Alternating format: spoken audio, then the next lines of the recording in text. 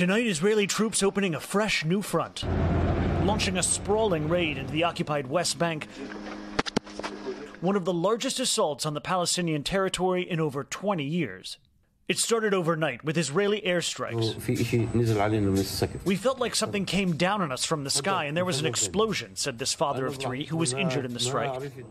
He lost 2 of his sons. Israeli armored vehicles and bulldozers clawed under roads searching for explosives. Around 2 a.m., the army raided the refugee camp with a large number of soldiers on foot, said this paramedic. Israel's foreign minister declared the West Bank a full-fledged war and even called for evacuating Palestinians, a move that, if it happens, could mirror Israel's operations in Gaza. Hundreds of troops push into several areas of the northern West Bank, a Palestinian enclave separate from the Gaza Strip. They focused on Jenin, Tulkarm, and the Farah refugee camp near Tubas. Palestinian health authorities say at least 10 people have been killed. Fighting in the West Bank isn't new. For years, Palestinians in the West Bank have suffered regular, sometimes deadly harassment from Israeli settlers. Violence human rights groups say has been ignored and in some cases even encouraged by Israel's government.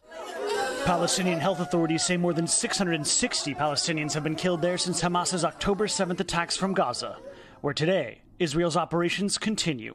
IDF troops recovered the body of a soldier who had been killed during last year's attacks. And the World Food Programme saying this vehicle was shot up while approaching a checkpoint. The organization saying they're temporarily suspending operations in Gaza.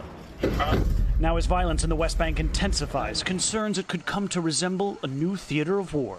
Matt Bradley, NBC News, Tel Aviv. Thanks for watching. Stay updated about breaking news and top stories on the NBC News app or follow us on social media.